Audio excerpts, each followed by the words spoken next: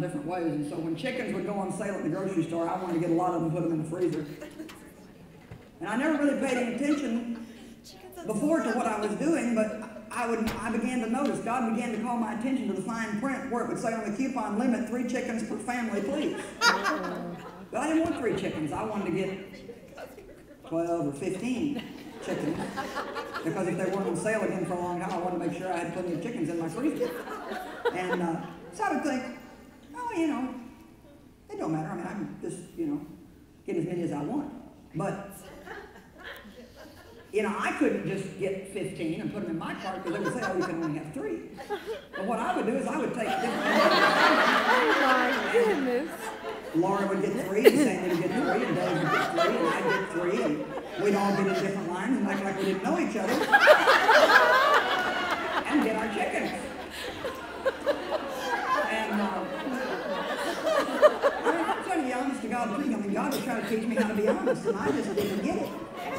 And so I thought, well, you know, it doesn't really make any difference if we're, you know, we're all different. We're each one only getting 3 chickens. And then God said, no, 3 per family. You're all a family.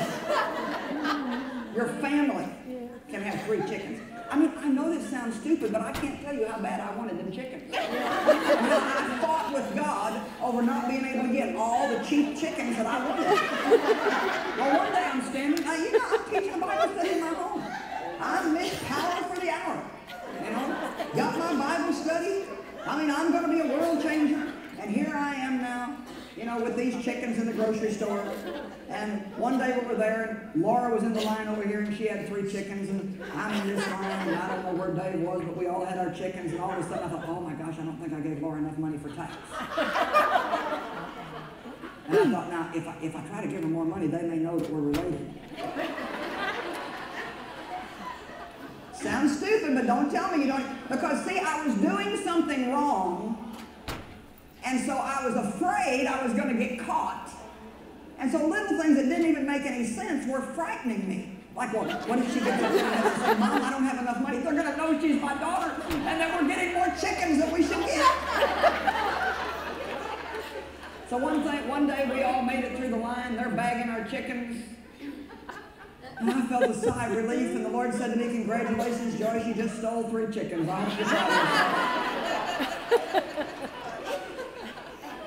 First time I told this story, I was in a church in Tennessee. Uh-oh. And the pastor was sitting on the platform right up here behind me. And when I told that story, that man came up out of his chair. He looked at his congregation. He looked at his wife. He pointed at his wife. He said, you've made me a thief.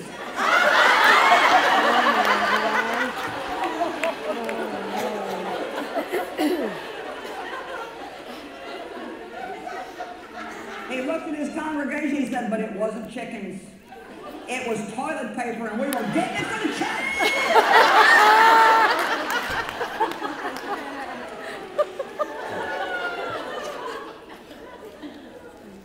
Well, I've learned how to be an honest person since then, and I've learned that it is little things that make a big difference. A couple more stories and we're going to close. Got to tell you the last bite story.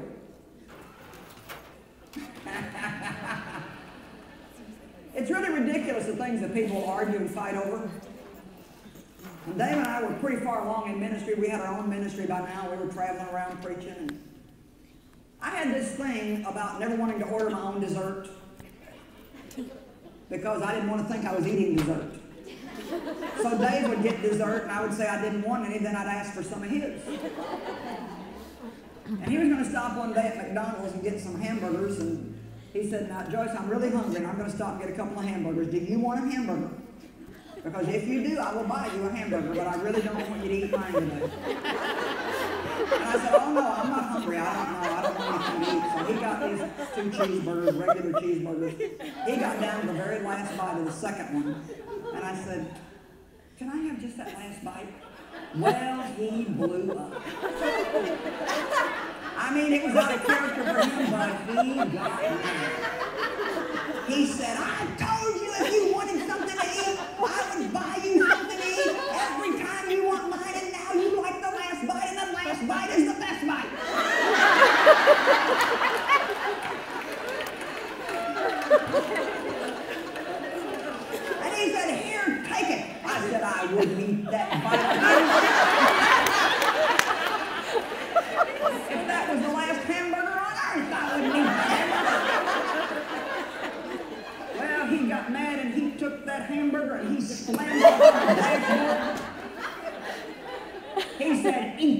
said, I will.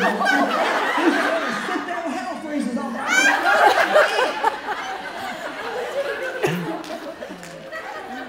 He said, you're going to eat it. I said, I'm not eating it. He said, eat it. I took it and went.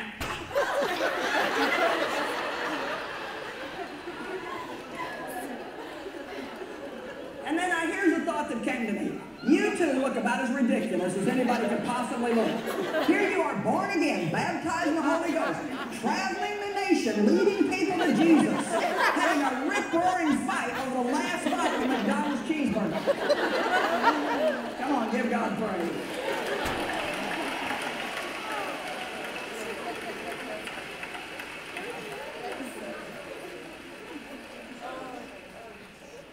And you know, actually I have more stories than what I can tell. There's the spilled milk story and the towel story and the canned tomatoes story and all those different things. But I'm going to close with this one that taught me a great, great lesson about being myself.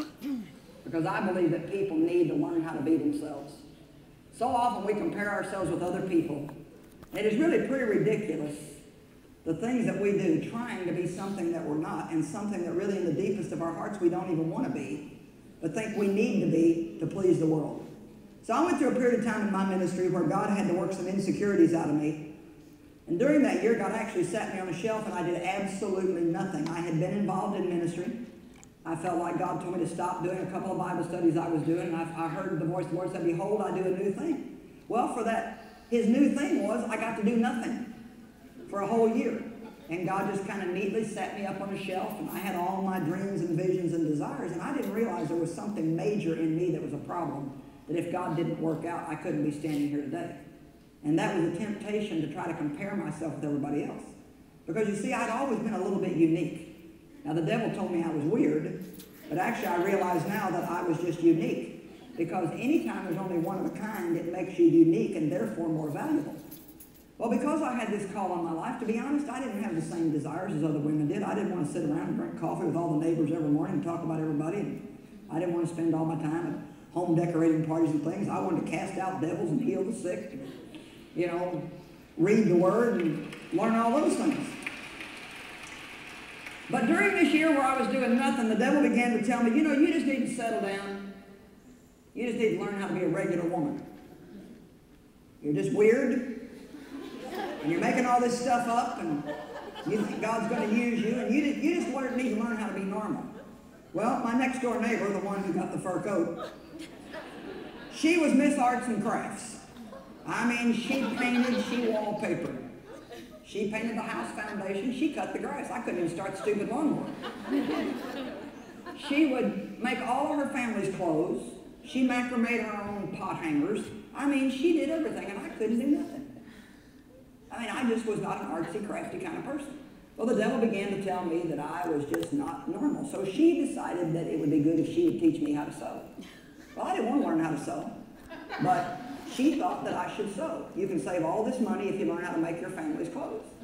She also kept a garden. She had a garden, and she grew her vegetables, and she canned tomatoes, and she made jelly and all this stuff, you know. So she also talked me into starting a garden. Well, we dug up a plot of ground, and Dave said, actually, the we that did the garden was him. And so we planted tomatoes out there, and I got me a sewing machine. And I actually hated the tomatoes and the sewing machine, but I was trying to be normal. And, so I took stretch and sew lessons. Anybody remember stretch and sew? I mean, was that a trip or what? You know, everything was with all this stretchy material. It really was pretty amazing. You could do a lot of stuff. But I would sit down there and I mean, it was a chore for me to learn how to even put thread in the sewing machine. It just, you know, it just wasn't me. You know, it just wasn't me. And so I made Dave a pair of shorts. And I made him a shirt. And the shorts were black and they had gray trim on them. The only problem was when I got finished with them, and I'm telling you the absolute truth, when the man put them on, the pocket